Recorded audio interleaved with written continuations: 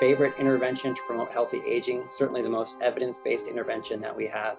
And that's exercise, where we are kind of exercise evangelists. And even before our understanding of senescence, really its ability to counter many of the different forms of age-related cellular and molecular damage. And there's some evidence, and some of it might be controversial, about exercise being able to prevent DNA damage or promote DNA repair, clearly restoring hormesis to mitochondrial health and function, stimulating autophagy and countering inflammation. There's strong evidence there.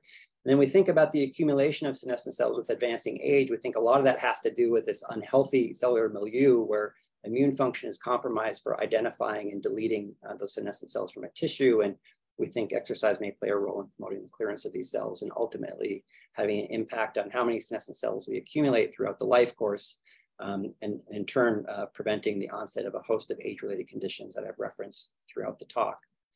And I'll just show you a very simple example. It's almost a study of convenience that we were fortunate to work on. We have an active older adults program at our workplace. And this was a study of 30 individuals that were 60 years of age or older, relatively healthy, I would say, because they were participating in an active exercise program. So we assessed them before they started the program and afterwards. And in response to this program, not surprisingly, we saw improvements in strength, reductions in the time it took to do repeated chair stands, doing standard clinical measures of function, such as a timed up and go test. We see improvements there in these individuals. And importantly, of course, patient-reported outcomes of fatigue and well-being and quality of life also improved in response to this intervention. And we took advantage of Ned Sharpless's assay, where he isolates CD3 positive T cells from the circulation as a biomarker of senescence. These cells are enriched for P16, so they're a little bit better in terms of signal to noise ratio for assessing senescence, signals, if you will.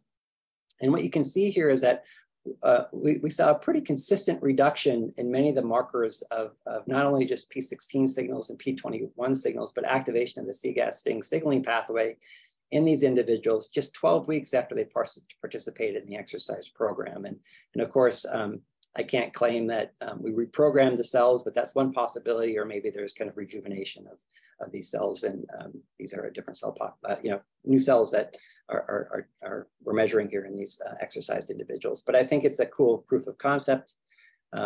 And I'll kind of add one more example of a lifestyle intervention. We've just finished the analysis and we're putting together the story on calorie. So Zaira Aversa, postdoc in my lab, has been hard at work on this study, where calorie is a very fascinating study. It's the only kind of 2-year longitudinal study in humans of caloric restriction. About 200 participants randomized 2-to-1, 2 to caloric restriction for every one person assigned to an ad libitum diet. The goal was 25% reduction over the course of 2 years. The average is about 12%. So if you think about it, it's not dramatic, right? But it's probably a meaningful amount of reduction. Clearly conferred or conveyed many health benefits and cardiovascular risk and metabolic improvements. And we've looked at about 30 different biomarkers of senescence, and we see about half of them are positively affected, even in these younger, healthy individuals, in terms of their circulating abundance of different biomarkers that we're interested in. And these are a little bit complicated graphs because they're measures in change, not necessarily abundance, but showing a significant effect of caloric restriction.